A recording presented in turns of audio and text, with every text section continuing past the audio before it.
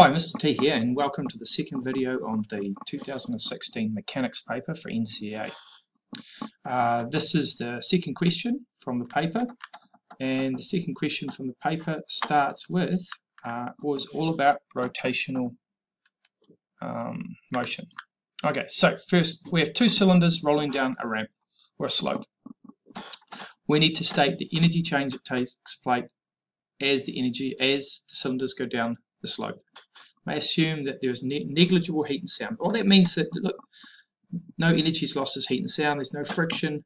So we know at the start that we start with gravitational potential energy. So at the start,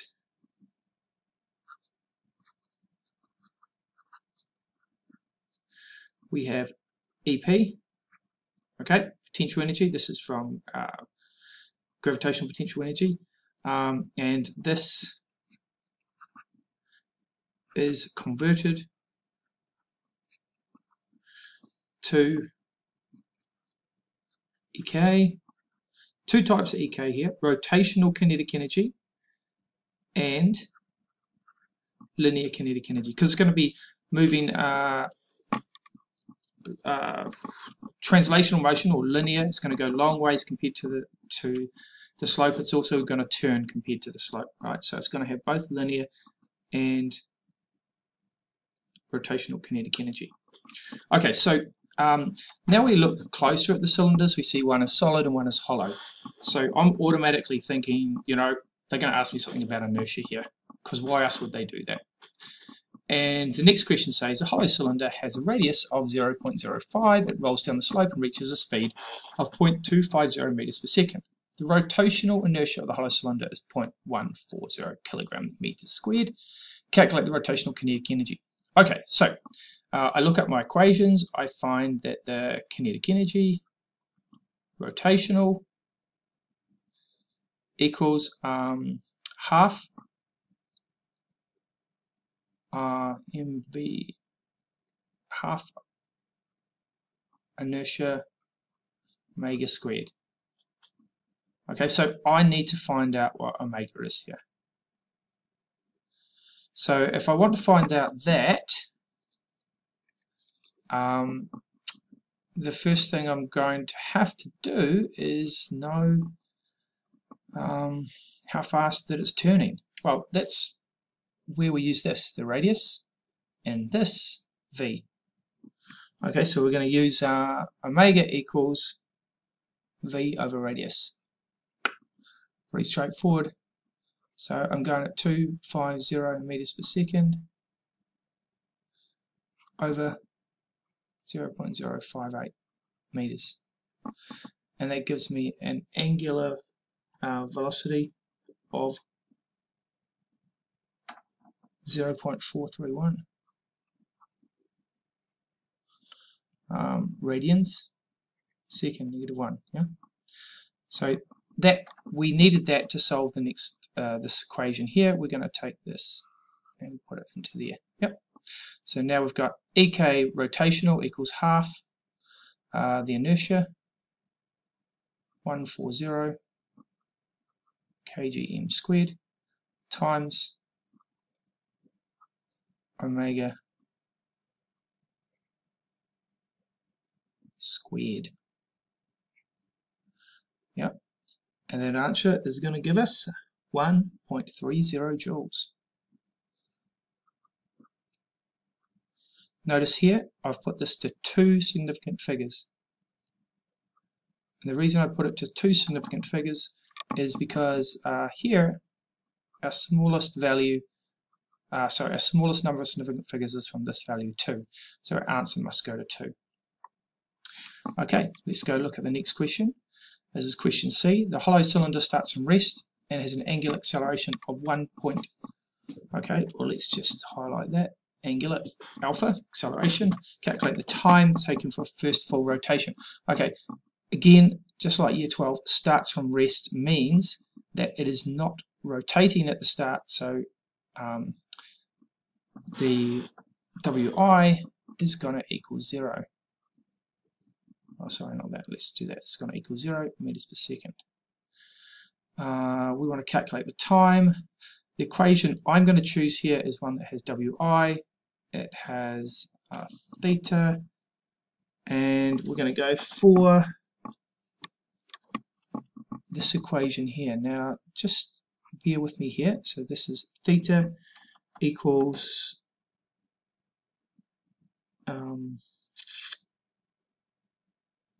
WIT plus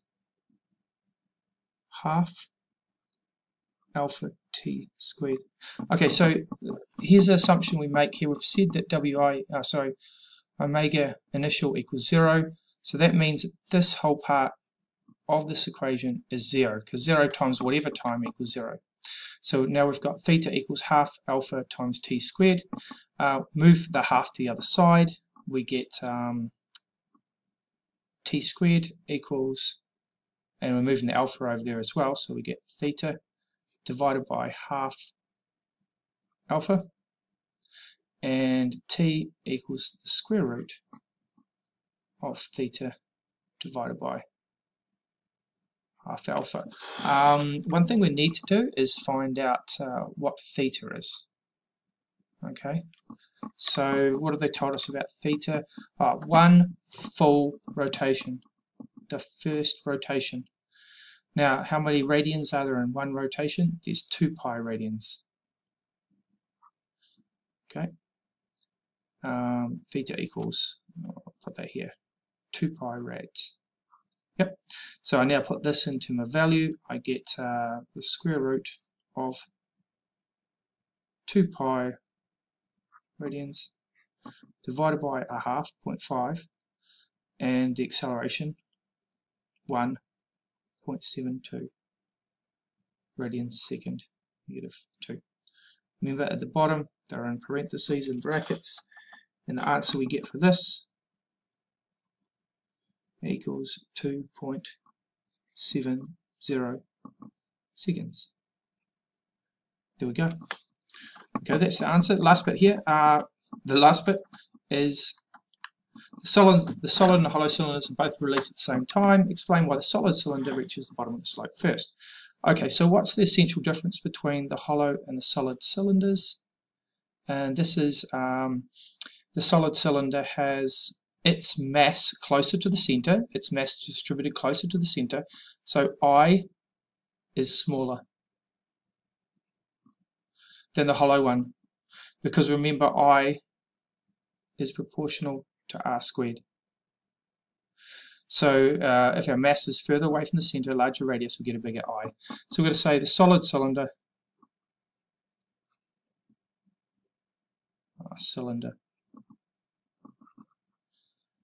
has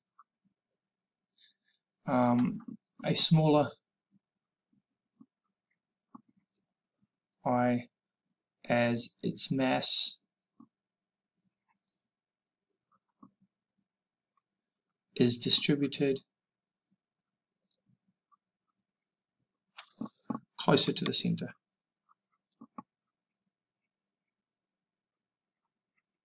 Now, here's another bit of information we've got to put down early on, and that's that the energy it has at the top, which is its potential energy, will equal the kinetic energy at the bottom, because it's used all of its potential energy to turn a kinetic energy.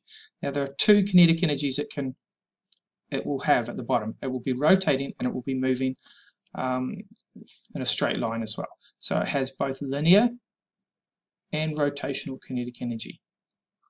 Now, it so happens that the rotational kinetic energy, the size of that, is dependent on, so if we put this over here, EK rot equals half I omega squared.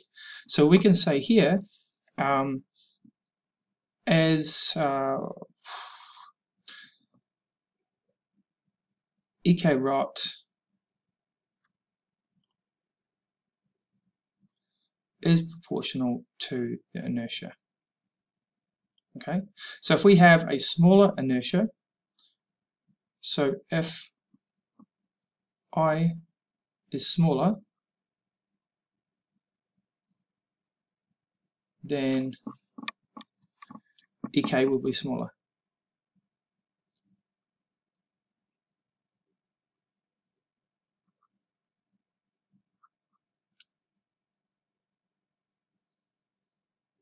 Okay, so since our, oh, excuse me here, I lost that. Since our kinetic energy has, because our inertia was smaller, our kinetic energy was smaller, that means that this solid cylinder has a smaller EK, sorry, when I said AK here, it's EK rot. So therefore, it will have a larger ecolinear. Now, why is that, you say? It's because EK rot plus EK linear equal the potential energy at the start. If the rotational kinetic energy is less, then the linear kinetic energy must be larger.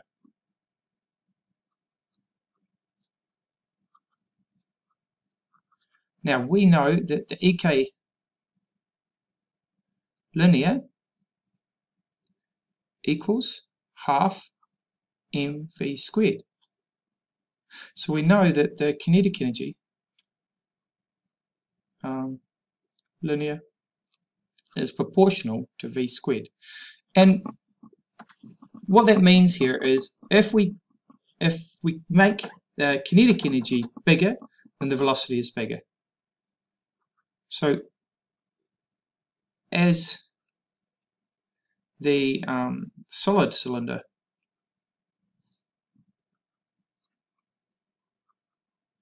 has a larger